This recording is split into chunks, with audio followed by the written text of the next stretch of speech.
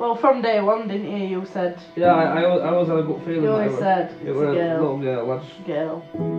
I just couldn't move away from it, even before we had any scans or anything like that. Like, yeah. It's a girl. She's already daddy's girl, isn't she? Let's be fair. Yeah. She's already like pink princess, and that's my little girl.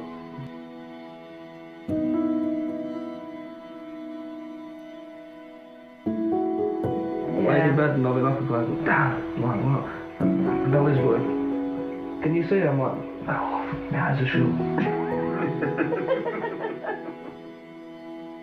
I've had some good experiences. I've laid on my belly, been kicked in the head, and I've felt a move regular, and every time I do it, it just brings the biggest smile to my face. No better feeling for you though. No. Oh yeah, I can't wait. I genuinely do not think I will get lucky when she arrives.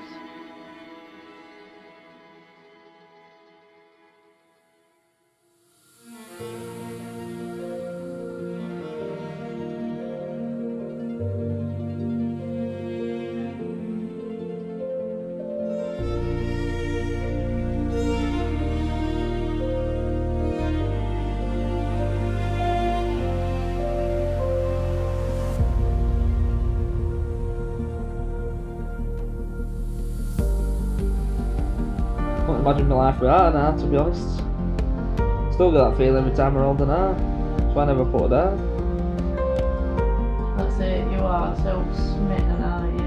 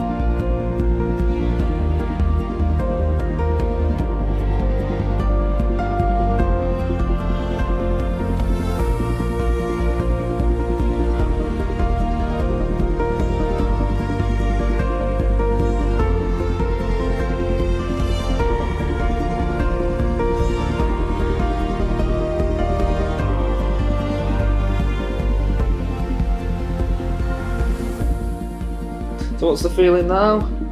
The home's full of love and warmth and cheeky little ginger smiles. You never knew what to expect, do you? And I think I thought we'd get home and be like, oh gosh, we've got this massive responsibility. But I think it's been so easy. I just feel at ease and like it's completed us. It's like we've never not had her here, isn't it? Yeah. You got me wrapped around the little finger. She is literally my weakness.